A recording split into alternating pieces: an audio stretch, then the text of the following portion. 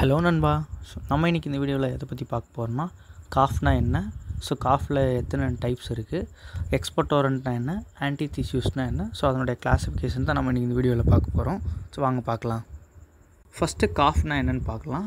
Cough அப்படிங்கிறது it is a productive reflex.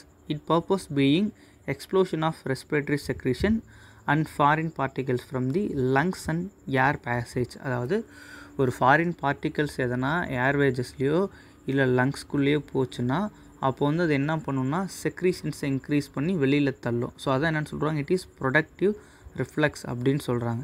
இல்லை a sudden forceful hacking sound to release air and clear and irritation in the throat and airways அப்படின்னு சொல்லுவாங்க. இதுதான் வந்துனாக்கா cough. அடுத்து காஃபில் என்னென்ன types இருக்குது, types of cough பார்க்கும்போது மொத்தம் 2 டைப் இருக்குது. ஒன்று வெட் காஃபு, இன்னொன்று ட்ரை காஃப் அப்படின்னு 2 இருக்குது. ஃபஸ்ட்டு ட்ரை காஃப் அப்படின்னா என்னென்னு பார்க்கலாம். ட்ரை காஃப் அப்படிங்கிறது அன்ப்ரொடக்டிவ் ஆர் நான் ப்ரொடக்டிவ் காஃப் அப்படின்னு சொல்கிறாங்க. This cough actually sounds dry. Nothing comes up with the cough. No mucus. நம்ம இருமும் போது மியூக்கஸ் எதுவும் வராது அப்படின்னு சொல்கிறாங்க. These coughs are considered as a useless அப்படின்னு சொல்கிறாங்க. caused by irritations from the cigarette smoke, environmental irritant, allergens or asthma இருந்துச்சுன்னா try cough வரும் அப்படின்னு சொல்கிறாங்க. It is gastric reflex may also cause a chronic dry cough அப்படின்னு சொல்கிறாங்க. இதான் என்னன்னாக்கா ட்ரை காஃப். நெக்ஸ்ட்டு வெட் காஃப்னா என்னென்னு பார்க்கலாம். இது என்னன்னாக்கா ப்ரொடக்டிவ் காஃப் அப்படின்னு சொல்கிறாங்க. This cough usually produce some mucus young. அதாவது நம்ம இருமும் போது மியூக்கஸ் வரும் அப்படின்னு சொல்கிறாங்க. Causes infections சச்சஸ் gold R flu இருந்துச்சுன்னா வெட் காஃப் வரும். ஆஸ்துமா அல்லது சிஓபிடி அதாவது chronic obstructive pulmonary disease can also causes cough. ஆஸ்துமாவோ இல்லை சிஓபிடியோ இருந்துச்சுன்னா வெட் காஃப் வரும். இல்லை இன்ஃப்ளமேஷன் கோல்டு இல்லை நிமோனியா இருந்தாலும் வெட் காஃப் வரும் அப்படின்னு சொல்கிறாங்க. Next on the basis of duration cough 2 பிரிக்கிறாங்க. டியூரேஷன்ஸ் பொறுத்து அக்யூட் க்ரானிக் அப்படின்னு 2 பிரிக்கிறாங்க. ஃபஸ்ட்டு அக்யூட்டுங்கிறது இந்த லெஸ் தென் 3 வீக்ஸ் இருந்துச்சுன்னா அது அக்யூட் காஃப்னு சொல்கிறாங்க. Mostly due to respiratory viral எதனா இன்ஃபெக்ஷன்ஸ் இருந்துச்சுன்னா அக்யூட் காஃப் வரும் அப்படின்னு சொல்கிறாங்க. Next is longer then 4 or 8 weeks இருந்துச்சுன்னா அதை க்ரானிக் காஃப் அப்படின்னு சொல்கிறாங்க. Due to bronchitis, pneumonia or any other respirations infections இருந்துச்சுன்னா அது என்ன சொல்கிறாங்க, க்ரானிக் காஃப் அப்படின்னு சொல்கிறாங்க. Next mechanism of cough. முதல்ல காஃப் எப்படி வருது அப்படின்னு சொல்லிட்டு பார்க்கலாம். இப்போது லங்ஸ் அதாவது லாரங்ஸ் ட்ரெச்சியாவிலேருந்து ஃபாரின் பார்ட்டிகல்ஸ் எதனா போச்சுன்னா அங்கேருந்து இம்புல்ஸ் வேக்கஸ் நோவ் மூலிமா சிசிக்கு அதாவது காஃப் சென்டருக்கு போகுது. அங்கேருந்து மெடுலாவில் இருக்கிற ஹையர் காஃப் சென்டருக்கு இம்புல்ஸ் போயிட்டு அங்கேருந்து சிக்னல் எங்கே வருதுன்னா காஃப் சென்டர்ஸ்க்கு வருது. அங்கேருந்து இம்புல்ஸ் எஃபெக்டாஸ் மூலிமா என்ன பண்ணுது, காஃபை ப்ரொடியூஸ் பண்ணுது. இதுதான் ஆக்சுவலாக என்னன்னாக்கா mechanism of cough.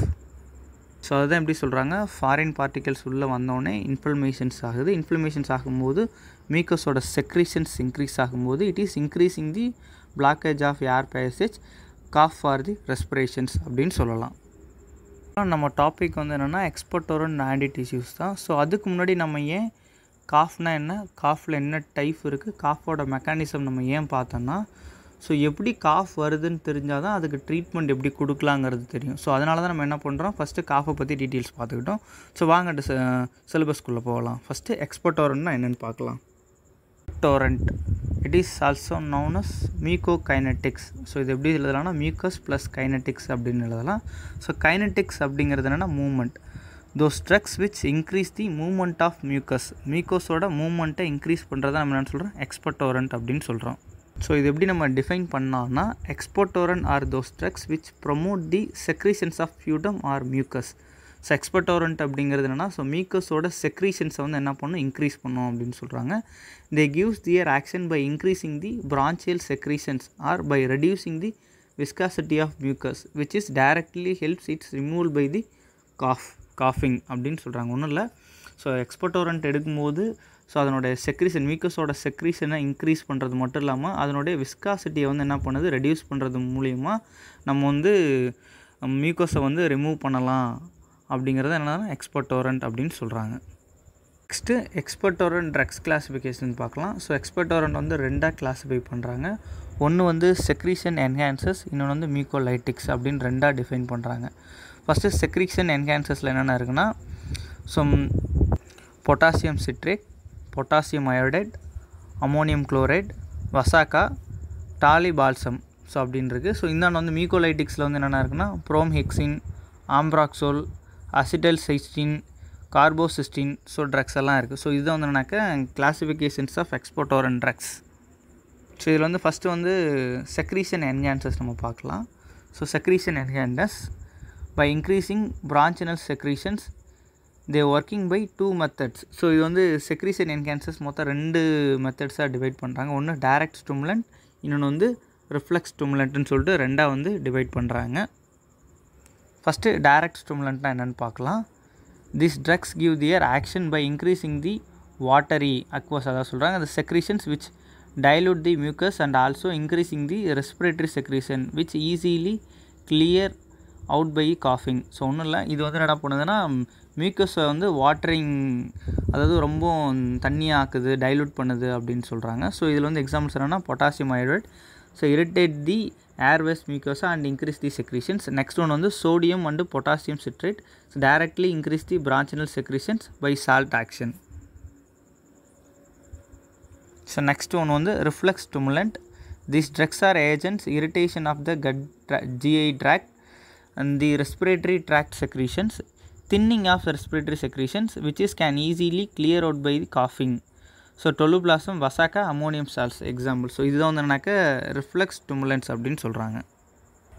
So all எக்ஸ்போர்டோரண்ட்ஸ் give their actions by increasing the பிரான்ச்சினல் secretions and also decrease their viscosity. So எல்லா எக்ஸ்போர்டோரண்ட்டாக என்ன பண்ணுது, செக்ரீஷன்ஸ், மியூக்கஸோட செக்ரீஷன்ஸை இன்க்ரீஸ் பண்ணுது. ஸோ அது மட்டும் இல்லாமல் ஸோ மியூக்கஸோட விஸ்காசிட்டியை வந்து என்ன பண்ணுது, ரெடியூஸ் பண்ணி வெளியில் வந்து எக்ஸ்பெல் பண்ணுது அப்படின்னு சொல்கிறாங்க. ஸோ நெக்ஸ்ட் வந்து மியூகோலைட்டிக்ஸ் அப்படின்னா என்னென்னு பார்க்கலாம். ஸோ மியூகோலைட்டிக்ஸ், மியூகோ ப்ளஸ் லைட்டிக்ஸ், மியூகோ அப்படிங்கிறது மியூக்கஸ், லைட்டிக்ஸ் அப்படிங்கிறதுனா பிரேக் டவுன் அப்படிங்கிறது meaning.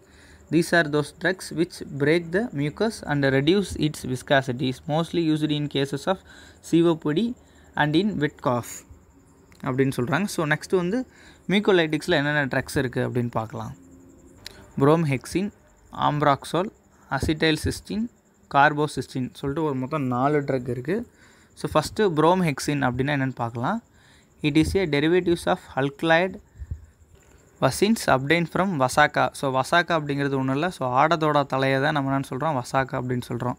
So which is a மியூகோகைனடிக்ஸ் and மியூகோலைட்டிக்ஸ் mostly useful it mucus plug are present. இது சைடு எஃபெக்ட் என்ன, நாசியா, கேஸ்ட்ரிக் இரிட்டேஷன்ஸ் அண்ட் வந்து ஹைப்பர் சென்சிட்டிவாக இருக்கும். ஸோ இதுதான் வந்து என்னன்னாக்கா ப்ரோமெக்சினோட side effect.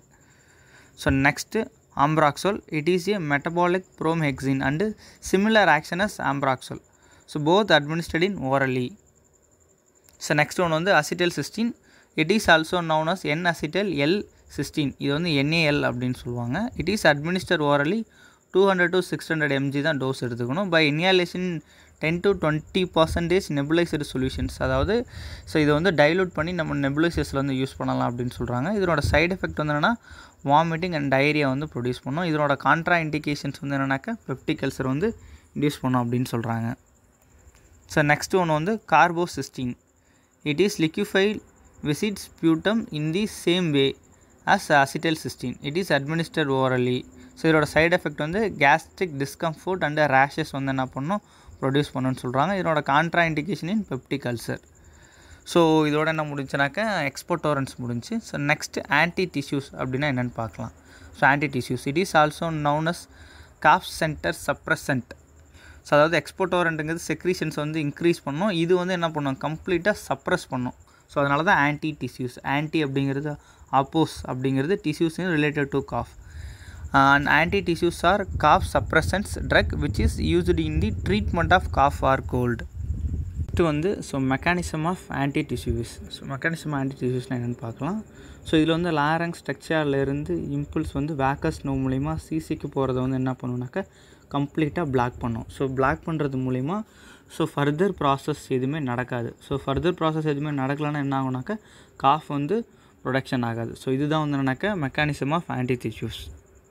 Anti டிஷ்யூஸோட drugs classifications பார்க்கலாம். ஸோ இது வந்து 3ஆக டிவைட் பண்ணியிருக்காங்க. ஓபியாய்ட்ஸ், நான் ஓபியாய்ட்ஸ் அண்டு ஆன்டிஹிஸ்டமின்ஸ் சொல்லிட்டு 3ஆக டிவைட் பண்ணியிருக்காங்க. ஃபஸ்ட்டு ஓபியாய்ட்ஸ்னால் என்னென்ன ட்ரக்ஸ் இருக்குதுன்னு பார்க்கலாம். கொடின், எத்தில் மார்ஃபின், ஃபோல்கொடின். ஸோ இது வந்து என்ன ஓபியாய்ட் ட்ரக்ஸு. ஸோ நான் ஓபியாய்ட் ட்ரக்ஸ் என்னென்னா நஸ்கபின், ட்ரக்ஸோமீத்தோஃபன், clofidinol. ஸோ இதான் வந்து என்னென்னு சொல்கிறாங்க, நான் ஓபியாய்ட் ட்ரக்ஸ் அப்படின்னு சொல்கிறாங்க. நெக்ஸ்ட் வந்து ஆன்டிஹிஸ்டமின் ட்ரக்ஸ் என்னென்னா கோஃபினரமைன், டைஃபீன்ஹைட்ரமைன், ஸோ ப்ரோமீத்தசைன். ஸோ இதான் வந்து என்னென்னா ஆன்டிஹிஸ்டமைன் ட்ரக்ஸ். ஸோ ஃபஸ்ட்டு வந்து ஓபியாய்ட் ட்ரக்ஸ் பற்றி பார்க்கலாம். First கொடின். So an opium அல்கலைட் qualitatively similar to and less potent than morphine, but is more selective for cough center. It is suppress the cough for about 6 hours. It can reduce mucus production and increasing the mucociliary clearance. So constipation is the main drawbacks. At higher doses respiratory depressions and drowsiness can occur, especially in childs. So contraindicated in asthma and should be avoided in the children. It case of codeine poisoning and used an antidote.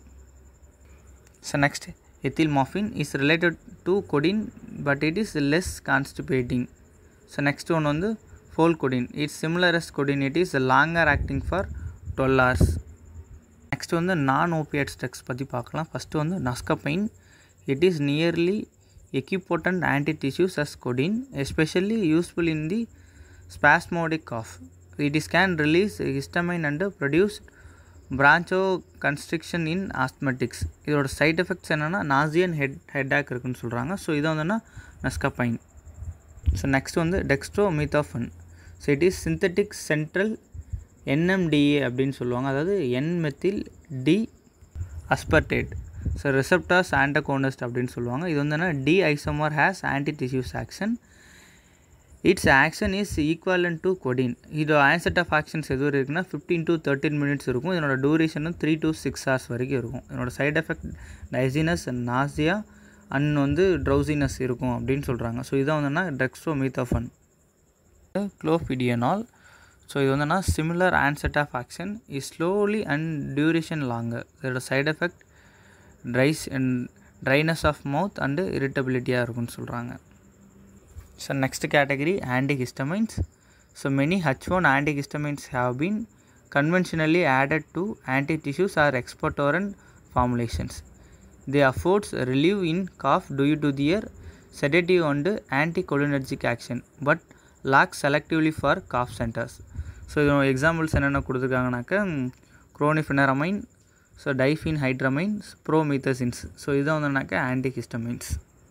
So அவ்வளோதான். So expectorant and ஆன்டிடிஷ்யூஸ் வந்து topics முடியுது. So further pharmacology 3 topics மறக்காமல் so dream pharma educator சேனலை subscribe பண்ணுங்கள். Thank you.